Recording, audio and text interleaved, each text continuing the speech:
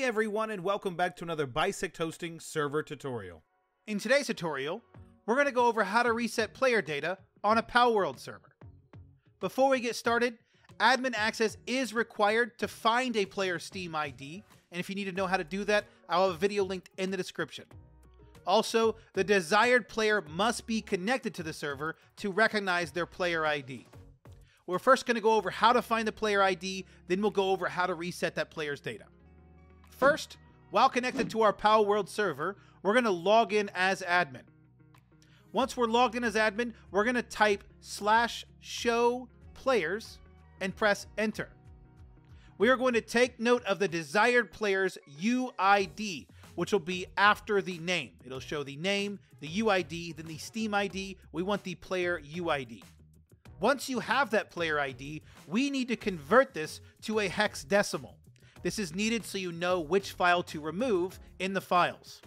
I will have a link in the description to the binary hex converter that we are going to be using for this tutorial. From here, we're just going to place in that player ID and choose the convert button. This will then show the hexadecimal value. We will use this value to know which file we need to remove. Now we can log into the Bisect Hosting Games panel and choose our Palworld server. Next, we're going to choose the stop button to stop the server. We will then go to the Files tab, and we're going to go to the PAL folder, then the Saved folder, then the Save Games folder, then the 0 folder, then the World Code folder, which is represented by a combination of capital letters and numbers, and then finally we're going to enter the Players folder. In this player folder, we are going to look for the .sav file that corresponds to the hexadecimal conversion that we did earlier. Once we've done so, we can check mark that save file. Then we can right click it and choose delete.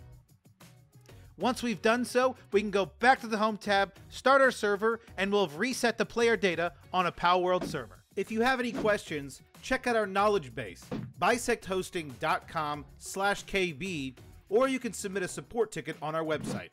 If this guide was helpful, make sure you hit that like button, subscribe for more content like this, comment down below which guide you would like to see next, and we'll see you around.